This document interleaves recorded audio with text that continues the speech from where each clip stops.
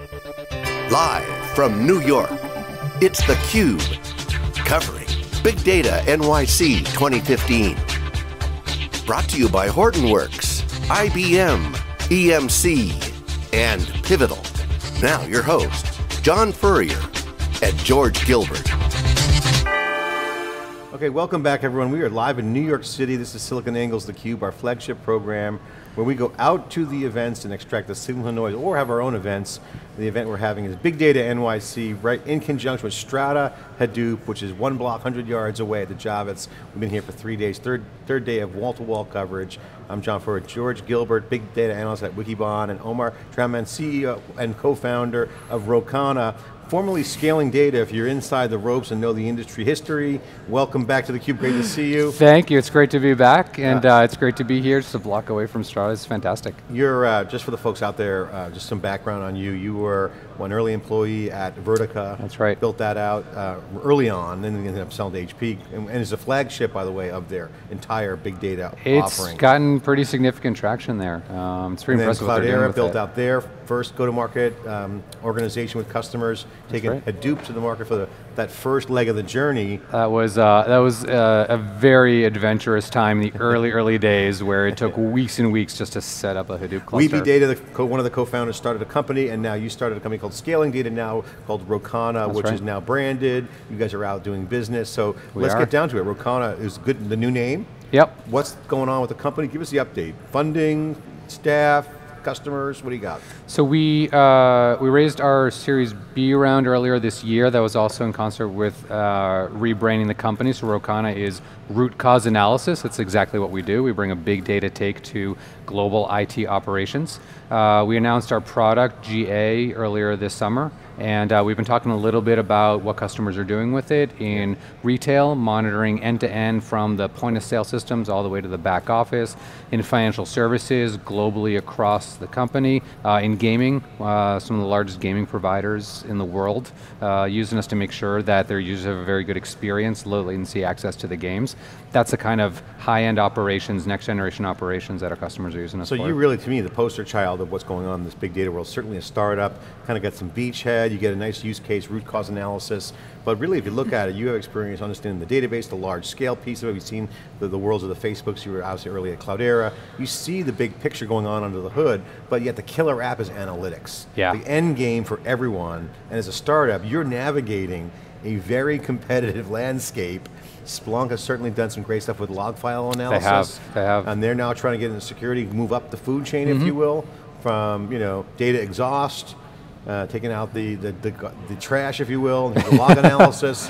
And essentially no one wanted to do that with log files. Yeah, it's just sitting there waiting for someone to look at it and do something with it. But ingestion and turning value into the data really is what the successful companies are doing. Yeah. That's kind of what you guys are doing. Can you explain this entry strategy for you? Where are you putting your beachhead stake in the ground? How are you guys setting up camp, and what's your growth strategy? Sure, so we, this is actually what we realized coming from kind of a big data background, is that it wasn't just about picking yet another source of data and trying to apply some kind of search-based brute force understanding of it. That was a good first step, and I think that's going to be useful in some domains. Really, it's looking across the organization and saying, how do all these streams of data fit together, and what kind of purpose-built analytics and visualization can help my operators, not just my analysts, actually take advantage of all that data and improve the efficiency across the entire organization. So a couple notables, Don Brown, Eric Sammer, both rockstar DevOps kind of guys, I call them. I mean, for lack of a better word, no, I don't take that personal, but Eric would take slight offense maybe to DevOps, but well, he wrote the book. He did, on Hadoop a lot of the operations. Stuff around enterprise-related stuff, and Don's security background, both Cloudera employees early on. That's right. How are they piecing into it? I mean, if you just connect the dots, you got a little bit of security, obviously that's enterprise table stakes. What's amazing is that Don and Eric were both customers, right? Don was building out data center software at Earthlink back in the day. He was working in the security space. Eric was running data centers at Experian. They've used every piece of software under the sun, and then they spent years deploying big data-based solutions, and now they're like, well, big data is actually what we've been looking for our entire careers. Let's go build it. So when we go and talk to customers, it's not like this is the first time we're hearing their use case. We've been living it. And so we know exactly what to build. We know exactly how the they need to see the data and just deliver it out of the box. So Eric, obviously a great guy, and we get to know each other. I'll call him the ops dev guy, not the DevOps guys, because he wrote the book, Hadoop Operations. But this is really, if you look at cloud and IT, a couple things. Operations IT guys are heavily involved in this hybrid cloud game. We heard that at VMworld loud and clear. But now you move over to what's going on in the big data space. It's data in flight, as Merv Adrian says, is the new trend. And what's happening is that there's a lot of stream processing going on. That is like the big deal. And George, Systems of Intelligence kind of teases that. So I got to ask you, as data moves, sometimes it may not even hit a database. So to be real time, you got to have an architecture that can be data centric, but not constrained by some data storage. What's your take on all that? So yes and no. What we're finding is that you have a lot of real-time processing. You want the business to be nimble and responsive. But that's not always going to go right. There's no such thing as 100% perfect technology, right? There's always going to be some problem. And if you don't have a record of that, if you can't merge the real time with the historical, build analytics on the historical and understand whether the real time's going right or not, it could be, I mean, even if it's seconds after the fact, you've just missed how many cycles of processing that was just wrong, right? You have errors that you didn't catch. Yeah, it's a and miss, those cascade. basically a miss.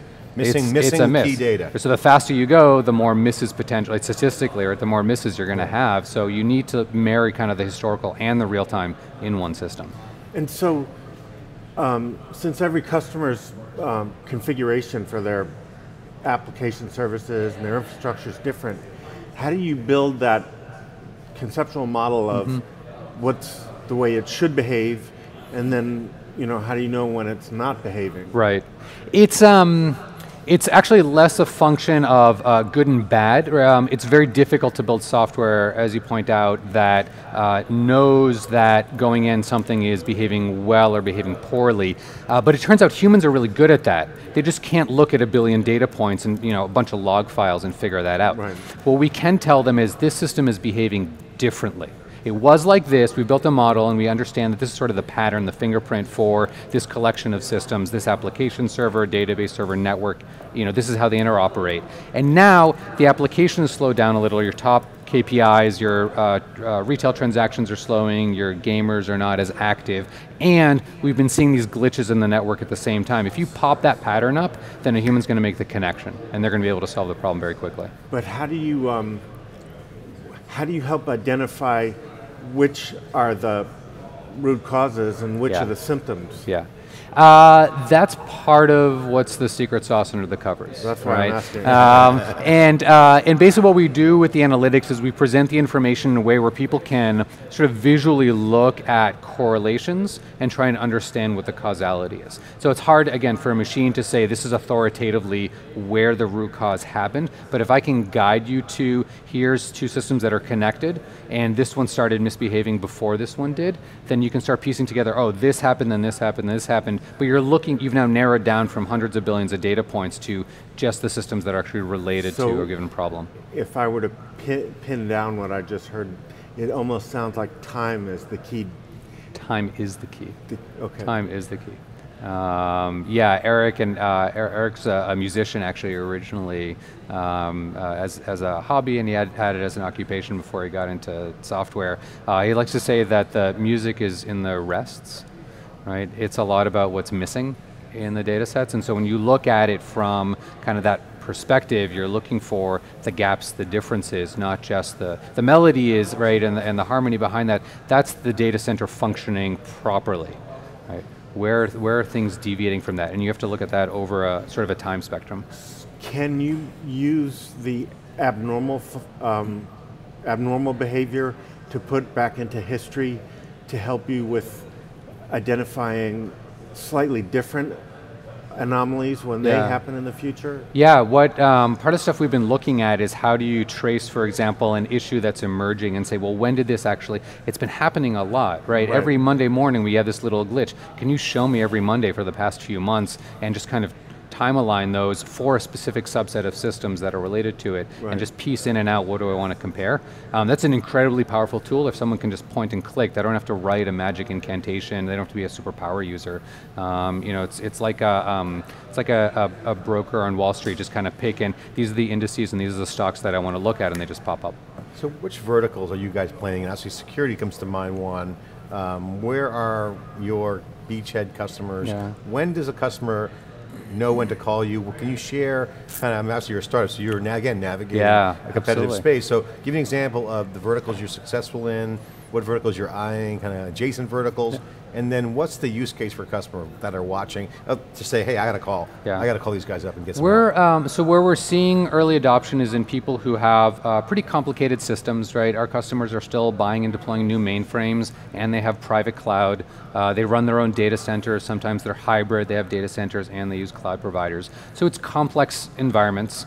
They are sort of Fortune 500, Fortune 500 class type of customer. And what they find is that their business is converging, right? So the example I like to use is I can do banking on my mobile phone and access dozens of different banking applications all through one interface.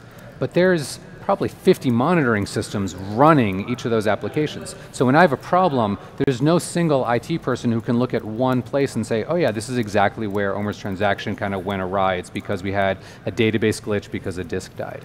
Does that mean the legacy systems management systems that were put in place to support the old applications, the old sort of stovepipes, does that mean you sort of have to go around them to make sense out of what's going on for the whole landscape? I think you need to take a universal look in order to understand which you should even pay attention to. There's no way you can put all the monitors side by side and as a human process those and say, oh yeah, this is the one that actually looks different and it's correlated to that one. So before you even get into sort of the legacy purpose-built or the siloed monitoring, you want to say, am I even looking in the right place? And can I, as even a level 1 operator, actually get to where the root cause of any given problem is and do that extremely quickly. So it sounds like you could point someone to one of the earlier systems management products, just say, it sounds like the root cause is in there, go there. Yeah, we can definitely do that. In many cases, you can actually just solve the problem within the system. Okay. So for example, we had a customer who deployed our software. Within a few minutes, they noticed some misconfiguration that was causing a spike in activity, and they start looking at the log files and, oh yeah, we don't know those IP addresses, this is an attack. And what happened? Oh, there was a firewall misconfiguration that was flagged just a few minutes earlier. So within the tool, they don't have to go to their networking tool or their firewall tool. They can see exactly what sort of the time sequence of events was and identify the root cause. So it was interesting, I noticed that Rick Miner's on your board. Rich, yeah. Rich Miner, and he was actually the co-founder of Android, which we all know. It was interesting, we had an interview last week with the head of Swisscom, and I asked him about malware. Yeah. He says 50% Android, 50% iPhone. Really? And we're like, well, you know, so it's not all Android that's got the malware. And I want to bring this up because talk about security. And then he said, I want to get your thoughts on this. Security is an assumed penetration game now, not work on waiting. The hackers are in. So it's just a question of how bad. So this comes back down to some of the things you're talking about. Okay, if you assume that this might be a really killer tool for that, because you say, okay, if you assume they're already in, you're looking for the patterns. This is where the tech will add value. So I got to ask you, one, do you believe in that, and what's your position on that? And two, what's under the hood? Machine learning, is a lot of math involved? Because there's a lot of events happening, a lot of processing happening. We do, I mean, we do assume, we believe kind of in this world model where you're already penetrated, right? The hackers are lying, waiting. If you think you're not, you're just not looking at the right systems. And that's step one in the answer, is actually look everywhere. So much data is falling on the ground because people think it's not relevant or not important until you discover an IP address from some unknown, rogue nation in your HVAC system, your point of sale system, right? The little thing on the side, the mobile phone app that no one thought was actually relevant because it was just a project you were rolling out. And so step one is collecting it all. Once you have all these data points, that's the point where— It's not just the network either. Talk about that, because it's not just the network, it's apps too. It's apps, it's embedded applications, it's the services behind them, it's the endpoint network devices, so not just network server, like firewalls and proxy servers, it's the database servers. Everything, if it's software, it's an entry point. If it's firmware, it's an entry point, right? That's the challenge that people are seeing today. There's so many places that people can get in. Obviously, I know the other investor you have is General Catalyst, big time investor. Steve Harry's been on theCUBE many times saying the perimeter's dead. And he's been on this thesis all day long. He's exactly right. He's exactly right. Do enterprises get this? I mean, you're out there. I mean, you're getting traction. So, they're starting to. They're starting to. I think what we're seeing is that both the CIO and the CISO are starting to realize that there is so much they don't know. And when it comes to the point of their responsibilities, control over infrastructure, control over security, if they don't have visibility, if they don't know what's going on, they can't control what's going on. I got to ask you what's going on in Hadoop world, now called Strata Hadoop. It was once called Hadoop World when we were there. But the reality is that there's some things going on here that no one's talking about, but everyone's talking about. It's kind of like the public secret. One is cloud and security. The conversations are just starting this year, but yet Gartner's data shows that 50% of big data is deployed in the cloud, and security is still being kicked around. So those are two key conversations. Can you comment on what's going on in the show around cloud and security, and then what does the big data piece of your solution and the bigger macro ecosystem deal with these? I mean, are people like putting their head in the sand? Is it just they don't know? What's the status of the market? Picked it as a weird visual. I think they've been buried in the sand, and the sand's finally starting to like clear off and they can see the sky. The R&D projects, which is what's driven a lot of early cloud adoption, are starting to come home. People are trying to figure out what workloads are cloud and what aren't. And people are starting to get more comfortable with the fact that the cloud is secure, or it's at least as secure as the perceived perimeter that they were creating around their data center. If you don't have a perimeter, if it's been breached, what's the difference between on-premise and cloud? And so now we're starting to see this movement.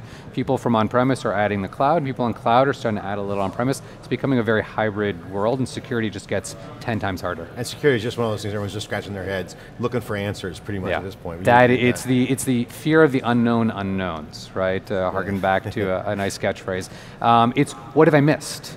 And that's where, to your earlier question, that's where analytics come into play. Can we surface things? Can a machine, by virtue of using analytics and machine learning, visually tell you that something looks different than it did, and that's where you should focus George and your I were time. at the Facebook Scale Conference 2 weeks ago. One of the things we noticed was that what they're processing in terms of the streams is so massive in volume that we were just scratching our heads saying, statistically, can they see everything? Right? I mean, so that's another problem, the volume and velocity of the data. So how do you guys view that? Are you doing anything in that area? Is that something that is a use case for you? Is that something on your radar? We view it as a function of how do you surface it so that someone can get it.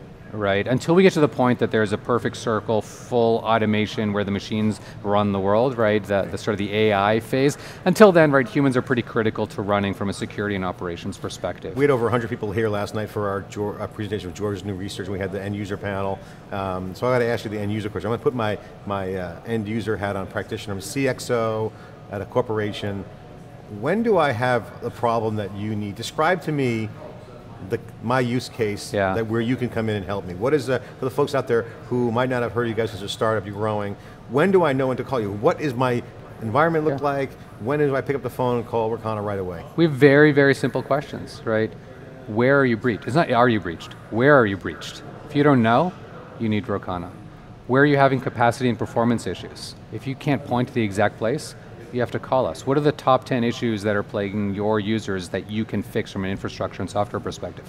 If you don't have that sitting on your desk, already printed out, you got to call Rocana. So it's an ops solution. This is operations and security operations. Security operations, you put under that bucket. Exactly. Okay, so the use case would be, okay, shoot, I got security. If we had a breach, I'm fired, because that's what happens when someone gets breached. They might be already in camp inside the facility. And two, are my servers getting whacked and are they misconfigured? Are my users, am I delivering the experience that my users expect? Or SLA, internal or external? Ultimately, it's the KPI of the business. It could be something at the millisecond level because you're online gaming. It could be something that's in a physical location because people are doing self-service checkout. It could be just people checking their retirement accounts or trying to do online transactions. It's a nice business model. You've got the application piece, which is SLA based, could be internal or external. You have misconfiguration of some weird op thing that happened through some automation gone bad. You see lots of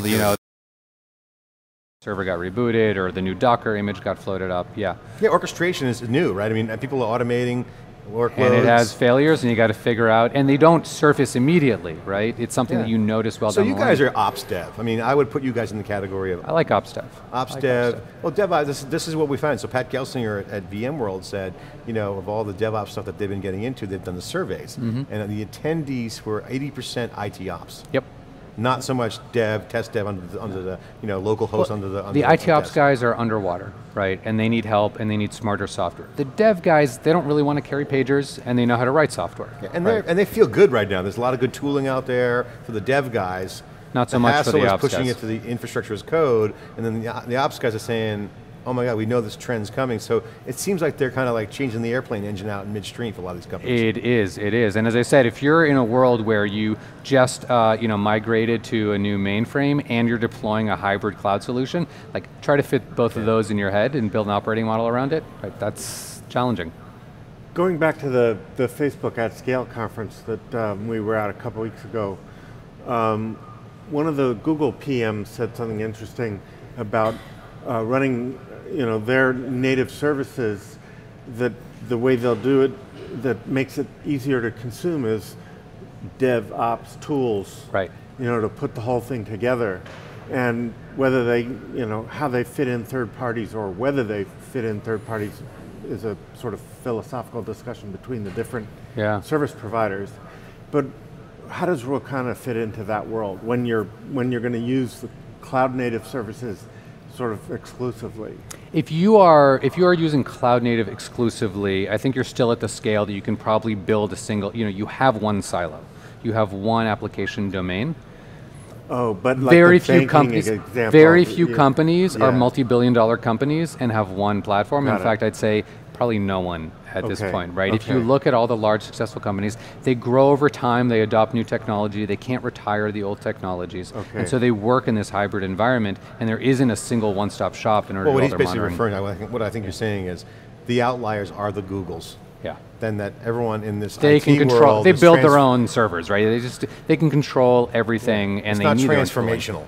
Right. It's not like they have to do a transformation. Right. Okay. All right. So final question: what's your take on the show this year? You've seen the evolution. I've seen this since it was like 500 people across town. Give me the color on that. It's been put your industry hat on. Take your CEO hat off. What is Hadoop world? How has it evolved? And what's your take on it? Do you feel like the big whales are in here too heavy? Does Cloudera have a shot? Data storage is now key. What's your take on everything? I think it's finally gotten to the point that there's no longer a question as to what the platform technologies are, right? Even this whole is it Spark or is it Hadoop or is it Cassandra? I was talking to someone today who said, you know what, our customers, they use everything, right? They used to buy DB2 and SQL Server and Oracle, right? They used to have sort of I'm this an Oracle portfolio, shop. right? Exactly. I buy that. Now you kind of buy this collection of next generation data management, and everyone's looking for, how do I get the most value out of it, or what can I do that everyone else is doing to transform their business? A lot of sort of more sophisticated R&D. We're seeing some buyers show up at the show, technologists, senior technology leaders who are saying, we're investing in this, now how does it become strategic to our business? I'll give you the final word. Share with the folks out there watching your startup. Take the opportunity to plug the company, your goals for the year. We haven't been plugging it for... Why should they work with you? Well, we're just getting the word out for you guys, but I think it's valuable. But as a CEO, share with why they should do business with you and what your plans are for the next year or so. So what we see is we're really the first company that's starting to look at monitoring and operations from a global perspective. And so if you are VP infrastructure, if you're a CIO, if you're a CISO, and you're starting to figure out how this sort of mess of tooling actually makes sense, you think big data might actually be the answer behind it, we have an application that solves that problem for you. Omer, thanks so much for sharing. Congratulations on your success. Thank you very much. Startup is a rockin' here inside Big Data NYC. We'll be right back with more after this short break.